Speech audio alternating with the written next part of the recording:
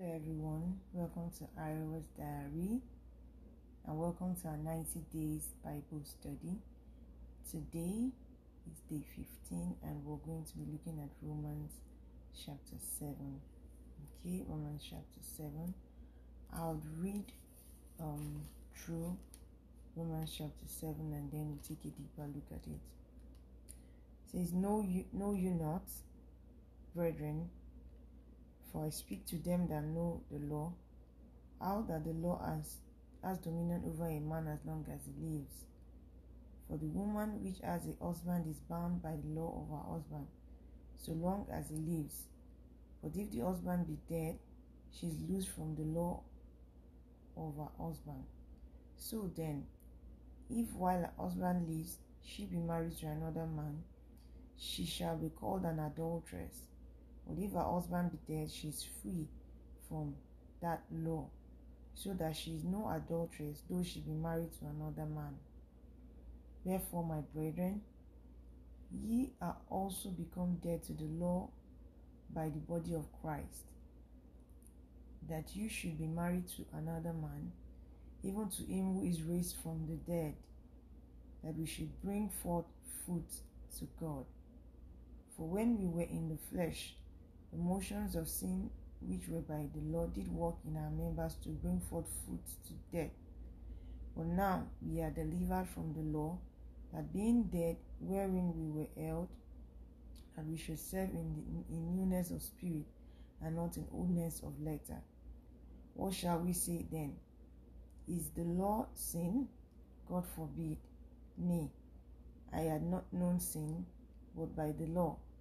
For I had not known lust, except the law had said, You shall not covet. For sin, taking occasion by the commandment, wrought in me all manner of concupiscence. For without the law, sin was dead. For I was alive without the law once, but when the commandment came, sin revived, and I died. And the commandment which was ordained to life I found to be to death. For sin, taking occasion by the commandment, deceived me, and by it slew me. Wherefore the law is holy. The law is holy, and the commandment holy, and just, and good. Was then that which is good made to death to me? God forbid. Was sin, that they might appear sin, working death in me by that which is good, that sin by the commandment might become exceeding sinful. For we know that the law is spiritual, but I am carnal, sold under sin. For that which I do, allow not. For what I would, that I do not. For what I hate, that I do. If then I do that which I would not, I consent to the law that it is good.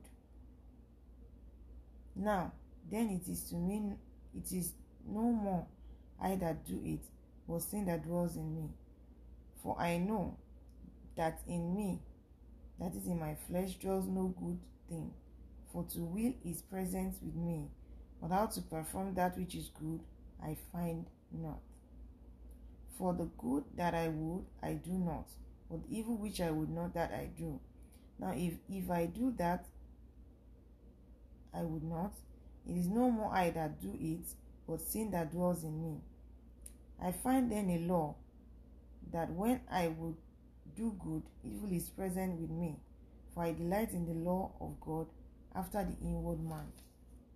But I see another law in my members, warring against the law of my mind, and bringing me into captivity to the law of sin, which is in my members.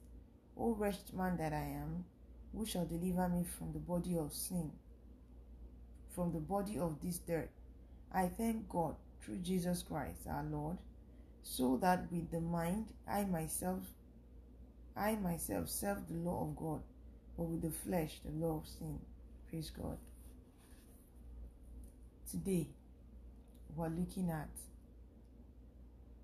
Romans 7. Romans 7 from verse 1 to 25. And in the course of this 90-day Bible study, we have studied different parts of the scripture. And I'm grateful to God that He has helped us this far. And I'm grateful to God that He has shown us the things that we know not. Now, we're studying the book of Romans. And God has been talking to us about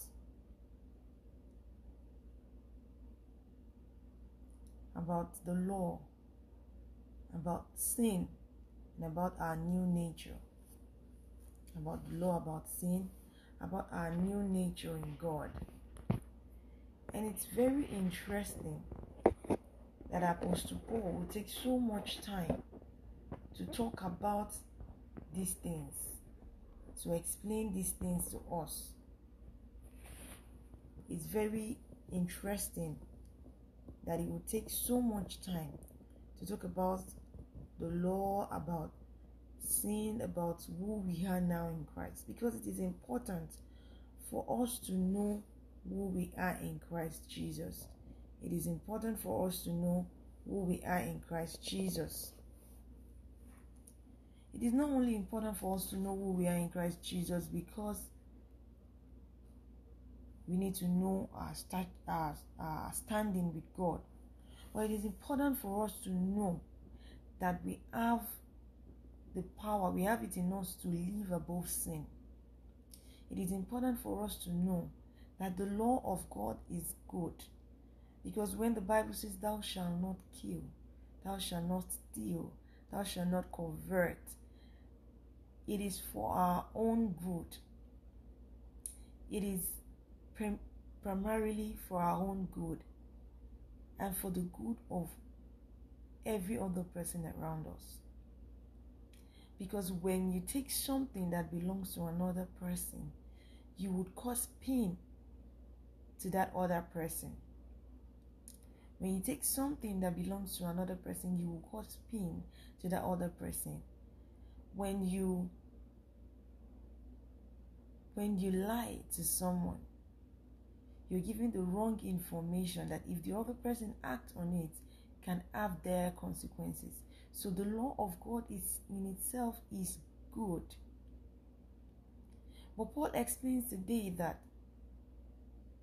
sin takes occasion of the law to differentiate between good and evil, and then make us tilt towards doing that which is not right, that which is evil. Okay, and as a result, draw us away from that which is good. And because we are drawn away from doing that which is good, what then is supposed to be good to us becomes evil, because we are not able to live right according to the law of God that has been given to us. Praise God. So today we're going to study how it is that the grace of God helps us to overcome or to put under our flesh. How it is that the grace of God helps us to live by grace, so that when we walk in this flesh, we do not walk according to the flesh, but we walk by the law of life unto grace through Christ Jesus. And he uses the example of a woman that is married to a man. And he says, as long as that man is alive, she is married to him. And if she leaves him while he is still alive and becomes married to another person, then we can say that she has committed adultery. Okay? But if the man be dead, then she is free from the law that binds her to him. And so when she marries another man, she's not seen as an adulteress. Okay? Now, it's the same thing that happens with the law. When we are under the law, we are bound by the law to obey it. We are bound to live by the law. And when we err under the law, we are bound by the law, okay, to face the consequences of our errands. Like we are bound by the law to face the consequences, to reap the fruit, or to be taxed by the tenets of the law. But when that law becomes no longer existent, when that law becomes abolished, and we can literally say when the law dies, then we can come into the fullness of grace. Okay? So what the Bible is explaining to us today is the fact that the grace of God fulfills the law. And because the grace of God fulfills the law, we are made right unto God. Praise God. So, just like the woman who is no longer bound by the law of marriage to her husband because the husband is no more, and then she is free to marry another man, so also are we no longer bound by sin, because we are freed from sin by the grace of God. Hallelujah. Hallelujah. Now, it says that, for we know that the law is spiritual, but I am carnal, sold under sin. For that which I do allow not. For what I would, that I do not. But what I hate, that I do. If then I do that which I would not, I consent to the law that it is good. So the law is good, no doubt about it. Now it is no more I that do it, but sin that dwells in me. For I know that in me, that is in my flesh, dwells no good thing. For to will is present with me, but how to perform that which is good I find not. For the good that I would, I do not, but the evil which I would not, that I do. Now if I do that I would not, it is no more I that do it, but sin that dwells in me. So the will is there to always do the right thing. The knowing, the acknowledgement that this is right and this is wrong is always present. Okay? But the will is there, but most of the time when we live in the flesh, when we live by the law of the flesh, by the laws of this earth, we realize that the things that we do not want to do, we constantly find ourselves doing it. So when you've made up your mind, I'm not going to lie to any man, then something happens and you realize, oh, I am unable to tell the truth. And because of that, you realize, oh, you follow up a lie with another lie, because you are not able to stick by the truth. Not because you do not wish to say the truth, but because you are weak in your flesh. So what the grace of God comes to do is to help us, help our infirmities, and deliver us from the grips of sin, and bring us into the glorious liberty of Christ. Wherein, when you are faced with the same situation, now because of the indwelling of the Spirit of God in you, and because of the grace of God that is available in you, when you start your conversation, you are no longer looking at saving yourself, but you are now looking at pleasing God. Praise God. You're no longer trying to do it by yourself, but you now have the help of the Holy Spirit in you, and the grace of God in you helps you to do the right things. The grace of God in you helps you to be right, to live right, and to do right by God and by the next person to you. So you are able to tell the truth. You are able to stand by the truth, not because you have the strength in you, in your flesh, but because you have the grace of God to do that which is right. Praise the Lord. So the grace of God abounds towards us. The grace of God enables us to do that which is right by God. And because of this, you can say, this and this and these are the things that happened.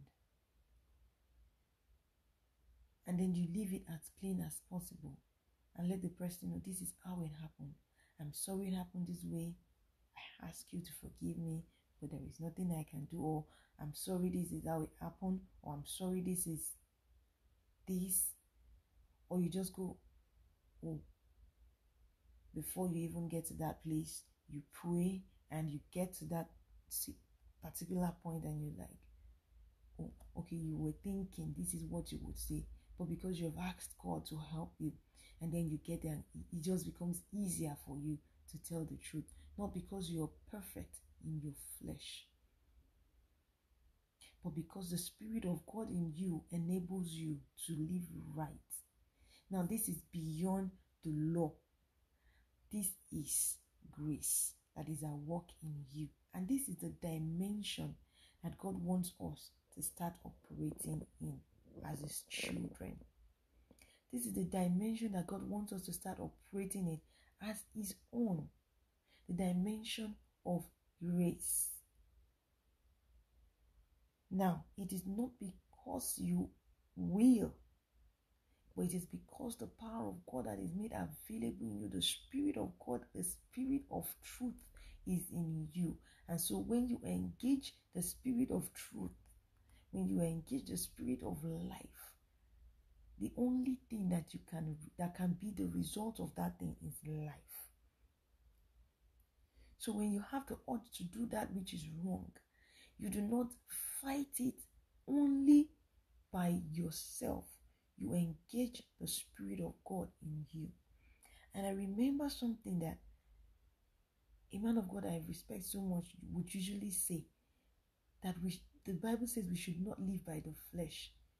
It is not because the Bible says it wants us to die. That is not the exact way he puts it, but I'm trying to paraphrase here. But because the Bible wants us to realize that the Spirit of God is available and alive in us to help us to live right by God. The Spirit of God is there to help us. The Spirit of God is always there. So God is not just interested in your spiritual life, in you going to church, carrying the Bible maybe on Sundays. He's interested in your everyday life.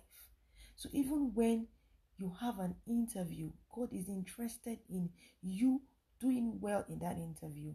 So when you are planning what you would say, you should also engage the Spirit of God to help you. Praise God. So God is not only interested in your academics, He's also interested in you succeeding. So as much as you're studying to ace your exams, you should also engage the Spirit of God to help you to study, to help you to live right. When you are made the treasurer and you're put in charge of the treasury, the Spirit of God is not only there to help you to keep right records, but the Spirit of God is there to help you not to embezzle funds. So that when temptation and situations are right, where you think of an easy option, which is to dip your hand in the pocket of the organization and use the money for your own good, you are able to engage the Spirit of God. You are able to pray. You are able to engage God and to seek his face, and then help arises for you without you doing the wrong things. Now, that is what this is about. That is what this is about. It is not about you being able to do it on your own. It is about you seeking the help of God, realizing that in yourself, by yourself, it is not going to work. But by the help of the Holy Spirit, you are able to live under grace and be able to do the supernatural. So the reason why most people fail to live up to the standard in life or to obey the law is because they are struggling to do these things by themselves. But the truth is that human nature in itself is selfish and self-pleasing. But it is the grace of God that enables us to live right. It is the grace of God that empowers us to do the right things. Okay, so what the Bible makes us realize today from this Romans 7 is that the grace of God is always available to help us to live right. The grace of God is always available to help us to do that which is right, if only we would engage the Spirit of God. So the Spirit of God is there to help you to do the right things. You are not to struggle to live right by your flesh. You are to do it by the grace of God that is available to you, and to engage the Spirit of God. So God is not only interested in you reading the Bible, God is interested in you living out the things of God, living out the scripture. So you are to engage the Spirit of God in your academics, in your marriage, in your finances, in your duty.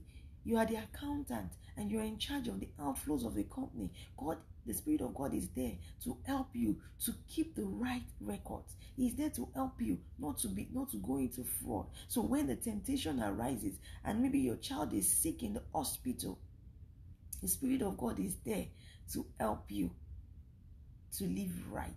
Praise God. The Spirit of God is there to help you, so that when people are saying, but you're in charge of the account, you can just, put your hand in the pocket of the company. Nobody will know. It's what you record that will be recorded. And you're like, no, I'm a child of God. And then you begin to pray and help arises for you. And then suddenly your child becomes well. And people are wondering, how did you do it? And you tell them, oh, the Spirit of God led me. I laid my hands on my child. I prayed for her and she became well.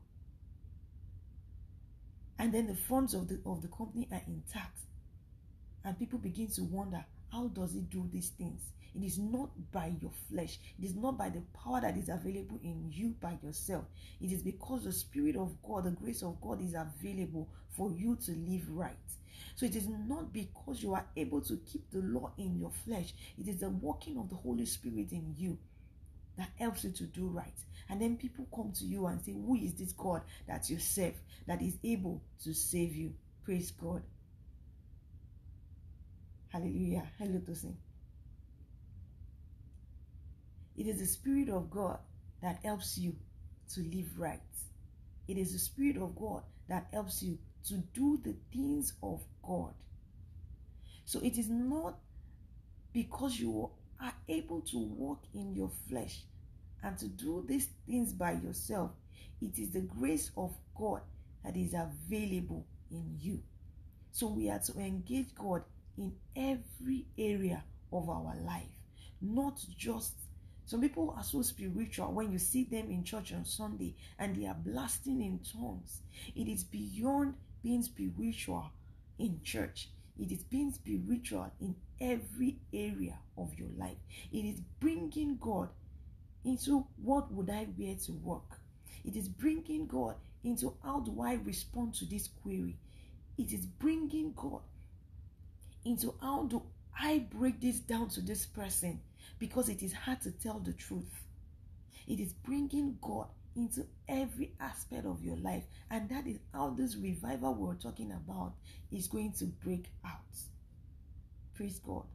This is how the revival will start, when Christians are no longer afraid to live by God in their secular life as they live by God in their quote and unquote spiritual life. Because God is a spirit, and every man that God created has a spirit. And until you begin to empower the Spirit of God in you, you are not able to live right by God. Until you are able to empower the Spirit of God in you to live every aspect of your life, you are not able to live right by God. And so Apostle Paul acknowledges that I myself am not perfect. Just that I acknowledge that I myself am not perfect. I'm not able to keep the law 100%. But the grace of God is available in me. The power of God is working in me. Maloka Santaya. Now, the Holy Spirit is helping me to realize the reason we have a lot of Christians, but little or no display of the power of God, is because we limit God to certain aspects of our lives. The reason a lot of us are not able to achieve so much in life is because we limit God in certain aspects of our lives. And that is why we have a lot of Christians out there that are not able to achieve a lot in life. Because we limit God to maybe an aspect we have seen Him work. Some people limit God to their health. So anytime they are sick, they are able to pray and they become well. But they don't involve God in their finances. So they are not able to break even or break through in terms of financial strength. But when we begin to realize that the power of God is available in every area of our lives, that day we realize that things begin to change for us. So the reason behind a lot of Christians not exercising the power of God is not because the power of God is not available. It is because we are not engaging the power of God that is available. It is because we are not engaging the grace of God that is available. And that is why I agree with a lot of people that say the Bible is a complete book. Why? Because it is applicable in every aspect of our life, only if we choose to apply it. So today Apostle Paul tells us that in the flesh, every man is weak. Going by the flesh, every man is weak. But by the grace of God, by the help of the Spirit of God, we are strengthened, we are empowered to live right. So today I challenge you. Today I challenge you to engage the power of God in you. I challenge you to engage the power of God that is alive in you to live right. Engage God and see the difference that it will make. I am challenging you today to engage God in every area of your life. Just decide that today, this day, I would engage God. Before I take any decision, I would engage God and see how wonderful God is and how powerful He is. Praise God. Thank you so much for joining this live broadcast. Thank you, Tosin. Thank you, Dayo. Thank you, everyone that came online today. I think I have someone else. I have my baby, and these. Everyone that came online today, thank you so much for joining. God bless you. Let's meet again tomorrow. I'm considering doing Facebook Live because someone complained about data, Instagram taking a lot of data, so I'm considering that probably tomorrow would be Facebook Live. But I promised that on Instagram I would always upload the videos of the live sessions. And on YouTube, every day our videos are uploaded so that people that are not able to join the live stream are able to see the full video on YouTube. Thank you so much for coming online. God bless you. Keep living by the strength of God. God bless you. See you tomorrow.